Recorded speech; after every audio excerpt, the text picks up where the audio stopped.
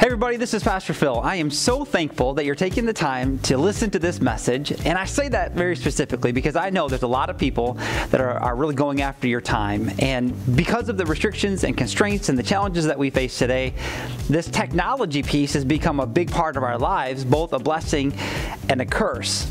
Because we're probably getting fatigued at looking at a phone or a laptop screen or even a smart television.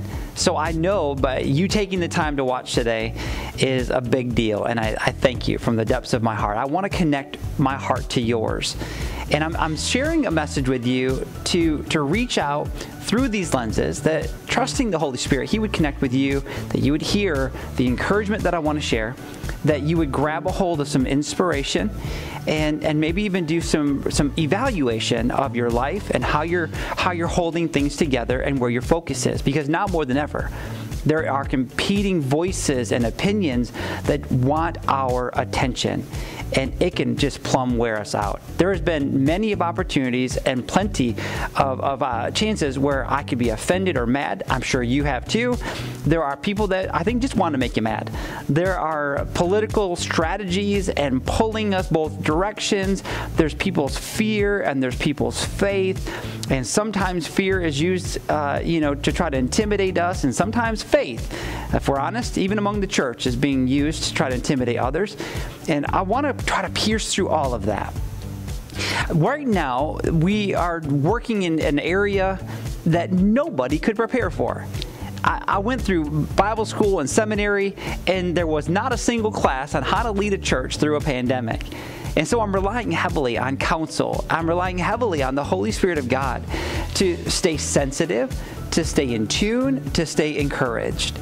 And I want to talk to the folks that are still absolutely part of believers and are walking this journey out, observing, listening, taking precautions, following your own level of confidence and peace as it pertains to coming back to the local gathering.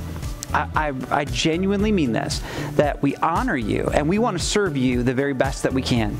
And one of the ways that we're doing that is making our broadcast, when we were doing it simply online only, a live event or something that we would broadcast on Sunday.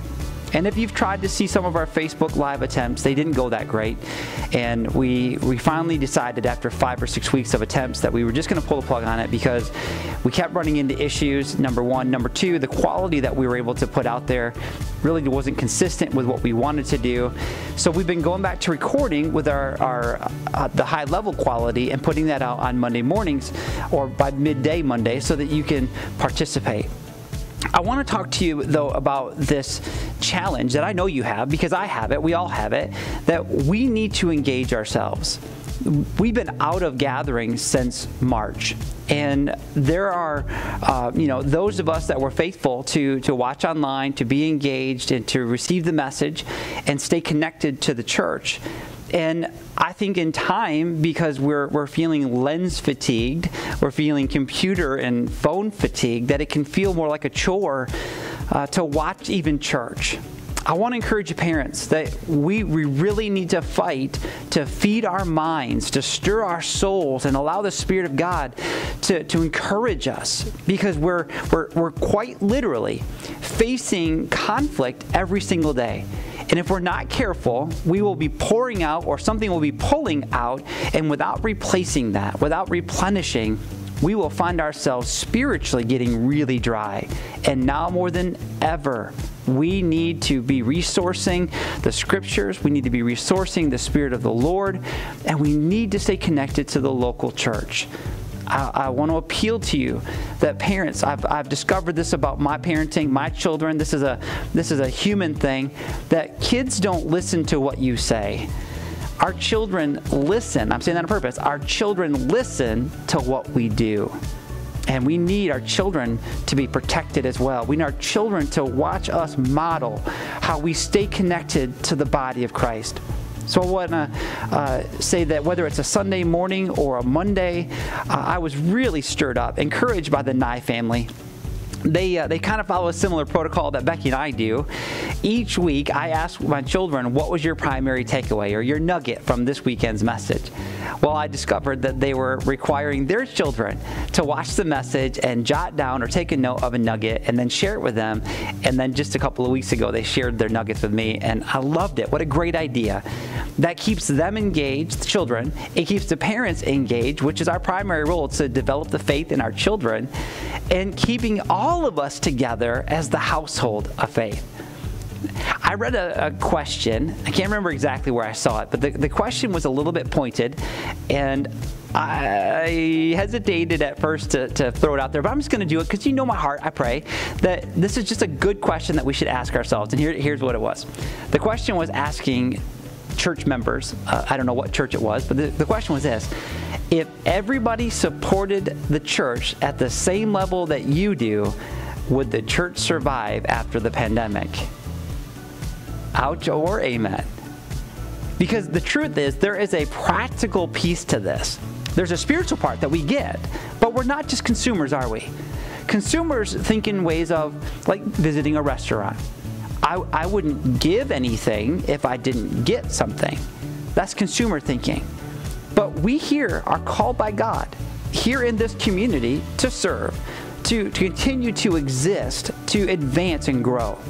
And so I want to remind you that how we participate, even when we're not present, makes a lasting and eternal difference. I also want to remind you that money is spiritual. And that's going to get some people to grimace, I know, but let me explain. Money is spiritual. Before I even go into Scripture or go into any of this, I'm not saying that because we're in some type of financial trouble. I'm pleased to tell you, I'm humbled to tell you, I'm delighted to tell you that our church is financially strong. Our balance sheet is great.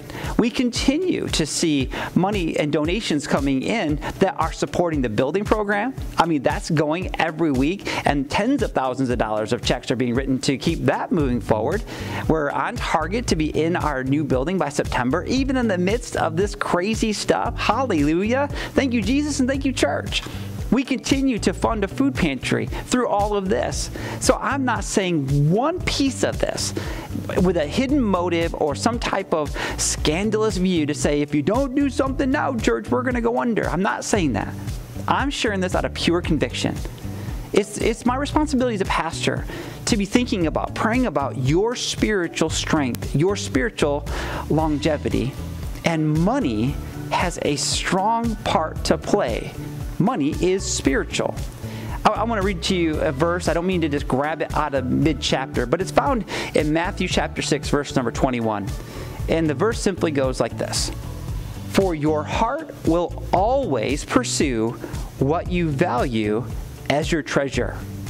Your heart, your mind, your attention, your soul will pursue whatever it is that you value. That's why God is really concerned about what we worship, because He knows that we become like what we worship. It's where we give our time, our talent, and our treasure. It's spiritual. Now you might be thinking, well, Pastor Phil, look, we got plenty of money, things are good, we're prospering. Praise God. I'm grateful for that. I can say the same thing. Thank you, Jesus, for supplying. But I've also determined and discovered about myself, and if you're honest, I think you'll say that you've discovered it as well. When you begin to drift your attention and your focus, your treasure in Jesus, it begins to affect all the peripheral things. In fact, when we let that flame go out, it begins to show up in how we respond to our children. We may not have the patience that we once did. We may not have the knee-jerk responses to walk them through conflict, to have the answers that are uplifting and pointing to Jesus when they're faced with the same questions that we adults are and the challenges that we face. How we respond to our spouses, how we navigate our homes, our businesses, how we begin to interact with people that we work with and strangers that we don't even know.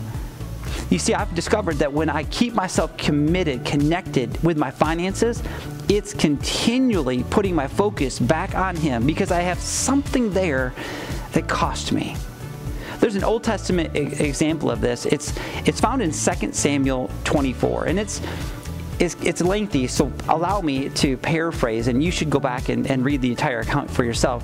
Just number one, to make sure I'm telling it right, and number two, it's just a good account to look at. Well, David was in a bad spot, King David, and there was a plague on the land.